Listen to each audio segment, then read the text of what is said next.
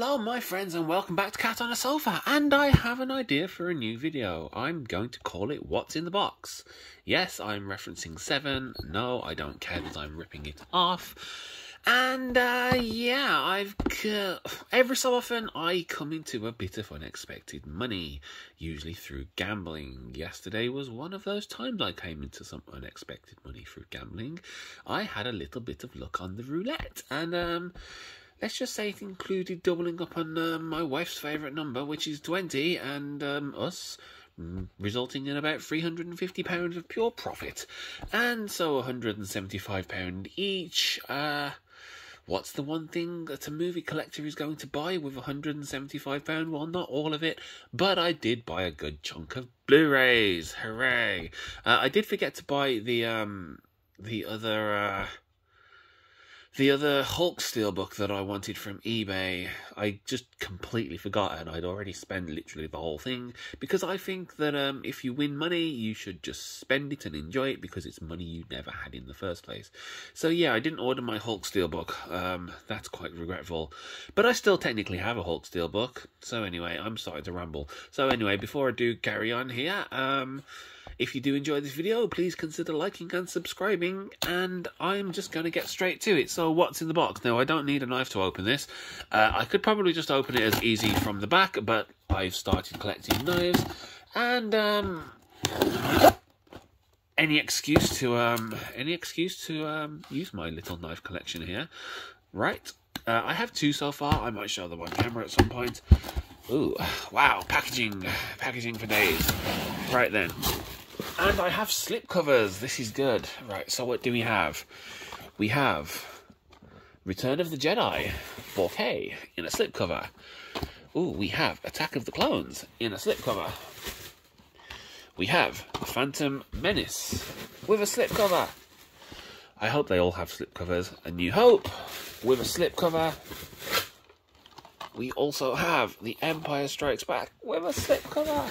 Wait. So we have Wonder Woman 1984 and The Accountant. Sorry, 8 movies. We have 8 slipcovers. Wow, that's fantastic. I love it when you get some good slipcovers. Wow, that's not a very good slipcover though, is it? It seems to be bowing out like an awful lot. But yeah, I mean, I would never buy or not buy a film just because it has a slipcover.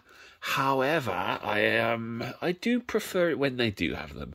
So let's go through these a little bit more slowly. So The Accountant I only saw once. It completely evaded my radar back when it came out, and I think I watched it on, I want to say, Amazon Prime, and I enjoyed it. I've been meaning to pick it up, and it's in Zavvy's 2 for 24 sale. So yeah, so this and this were in their 2 for 24.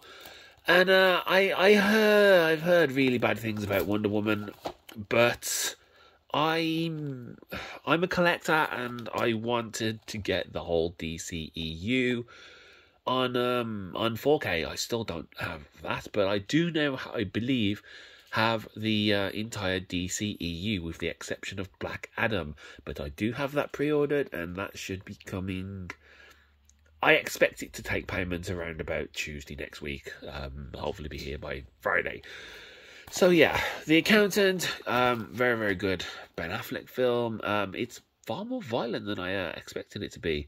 With a name like The Accountant, maybe that's why I just kind of glossed over it, judging a movie by its name without knowing anything about it. But that's okay, because I've got it now. So that's that one. And Wonder Woman, as I said, I haven't seen this one. It's the only one that I haven't seen, well, except for Black Adam. But I did want to get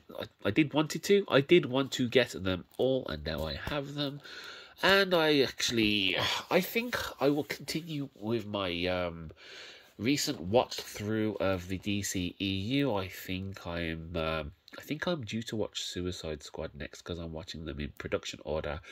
And I don't hate the Suicide Squad. No, I don't hate Suicide Squad. The Suicide Squad is the sequel rebooty thing. So yeah, I think I'm just going to watch them all and then get around to this. Because I haven't seen Aquaman either. Yeah, that's really bad. I haven't seen Aquaman either. So, I don't know what it is. All of a sudden, recently, I decided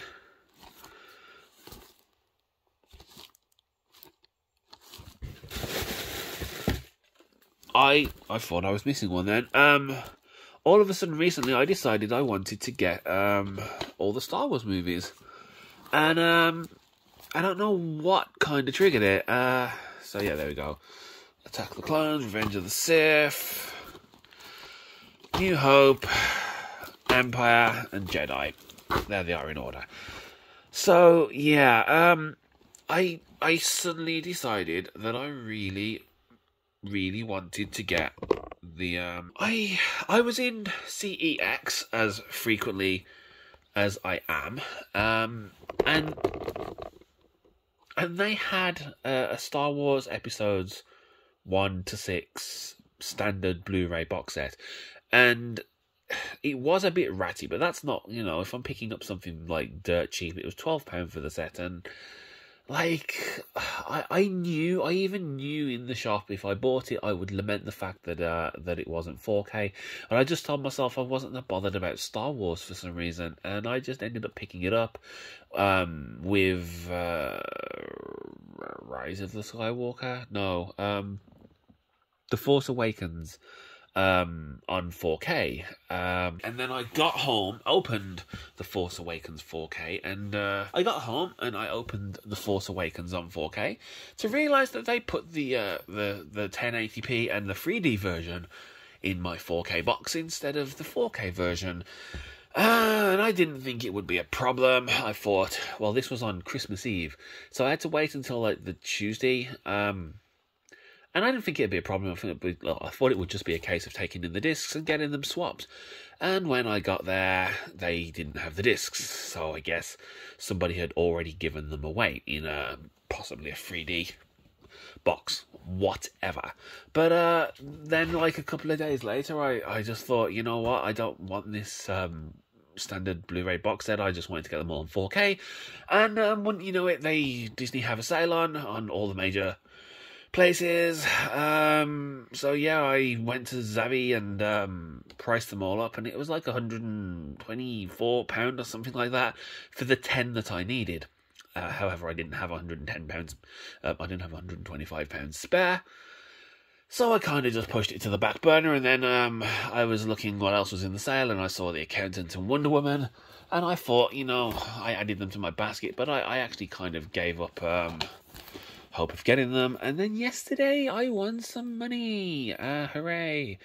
And it did cross my mind to put the money aside and put it towards a new TV, which my wife quickly squashed, saying that she would refuse to help me save for a TV, and I would like a nice OLED, but I don't think it's quite in the cards at the minute. So anyway, long story short, I ended up getting all of these, in addition to a bunch of other things. But I've been jonesing for the Star Wars films. I don't know what it... For a while there, I kind of not stopped caring about Star Wars, but it was kind of... I don't know. It stopped being a priority for some reason, and I wasn't that bothered about them until all of a sudden. And now I really, really want to rewatch them all in 4K. And I now have episodes 1 to 6. So, well, actually, I have a little bit more than that, because I also have Rise of the Skywalker. Now, this one doesn't have a fucking slip. And it's going to stick out like an absolute sore thumb. But this was only like a £5, and if I end up getting the rest, I will probably just buy it new, just because having 11 Star Wars movies with a slip... 10 Star Wars movies with a slip and missing one of them would be really, really annoying. Yeah. So, that being said, I picked this up recently. Let's move these out of the way. So, when... I knew this was in there anyway, although I didn't really look at it. I have the Hobbit set of these. So... yeah, I really like this lenticular box, and it kind of made me a little sad to find out that you can't actually get the other two episodes, the 8 and 9. You can't get those in this case, and I just wanted them for the matching set because they look rather nice. So yeah, but when I took my 4K movie back, I was just gonna pick this up in addition to it. I ended up picking it up instead of, because they didn't have the 4K discs. So yeah, but I just wanted that for the sake of having it. And then you have my other Star Wars movies here, and I have Rogue One not in 4K, and I actually really like Rogue One. I think it's one of my absolute favourites. I am going to have to get that in 4K now just to complete the set, so I now need I need 5. Yeah, I bought 6. I need to get 5, don't I? Because there are 11. If I'm replacing the one that I have. Yeah. If I can take advantage of Xavi's buy one get one free, or well, sorry, 2 for, well, they're essentially 50% off because they are actually like it's buy one get one free in all but name. So 2 for 24. So I think I'm gonna get like the remaining Star Wars and I don't know. I'm sure I can find something in the 2 for 24 that I want in addition to that. So yeah, that's my Star Wars collection now, guys. This is massively improved, and I'm very happy about this. And I now have far more movies to watch than I ever seem to have time to watch them. Like I still have The Matrix and like 2 Monsterverse films and 3 Jurassic Parks and a whole bunch of Stallone stuff. And I still haven't watched The Crystal Skull. Oh man, I'm really falling behind here because I don't know where it is. There's a difference between watching a new pickup and like a film that you've seen a whole bunch of times. You can watch a film you've seen a whole bunch of times anytime you want, right? And it doesn't really matter. However, if I'm watching something for the first time, or if I've bought it on 4K and I'm watching it in 4K for the first time, like I've bought all these Star Warses, even though I've seen them, I want to just sit down and watch them properly. And with 2 kids and everything else, and I only really have the weekend. Like I work from home, but like I have to so I can't just watch films then, and so realistically I only really have, for the most part, Friday nights, and sometimes my wife works like evenings, so like after the kids go to bed I might get a chance to watch a film some nights.